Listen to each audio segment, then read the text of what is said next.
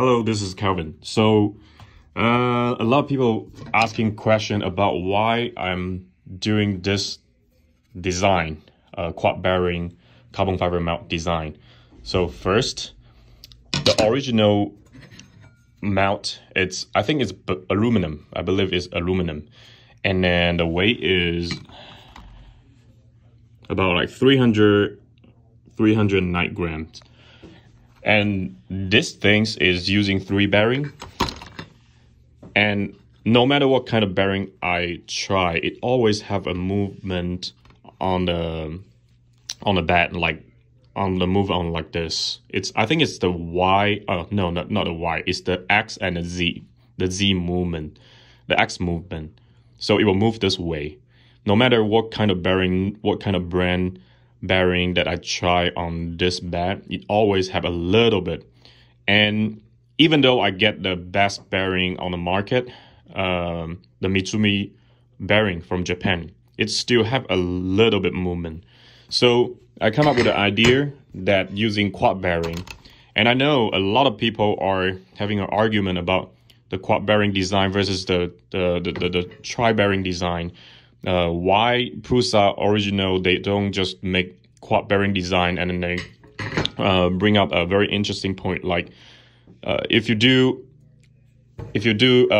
tri bearing, then you can reduce the chance that the roll that get into the bearing is less chance. If the tolerance is not good, it less chance that the roll will bend.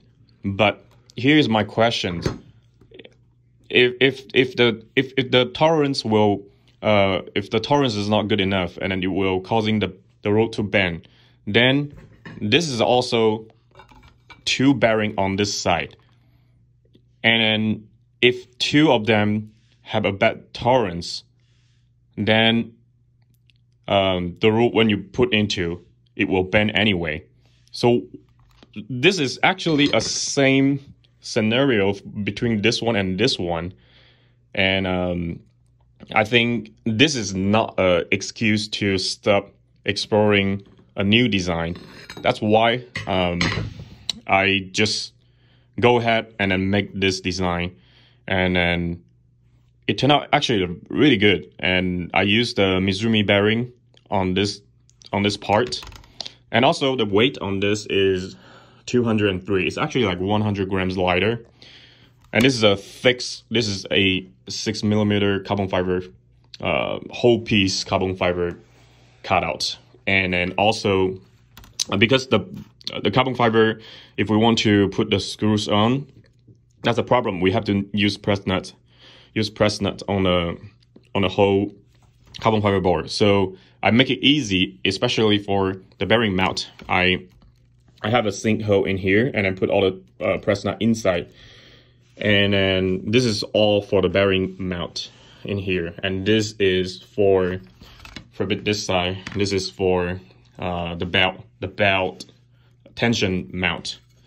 And then for the heat bed mount, I also do the same thing. So when you see it, it's like it's all flat inside. And then the other things that I upgrade for this part is the sink hole in here. I make a little bit sink hole in here, so when you put a standoff, that's the experience from here.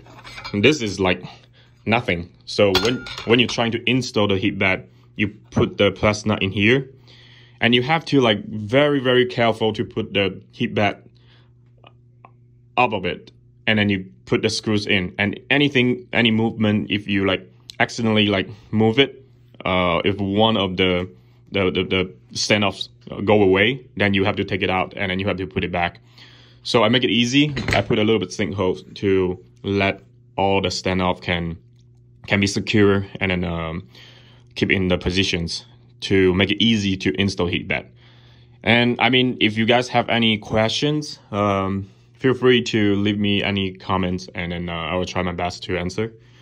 All right, thank you so much for the question that you guys bring up, and then I will keep seeing is there like any other things that I can improve on my printer.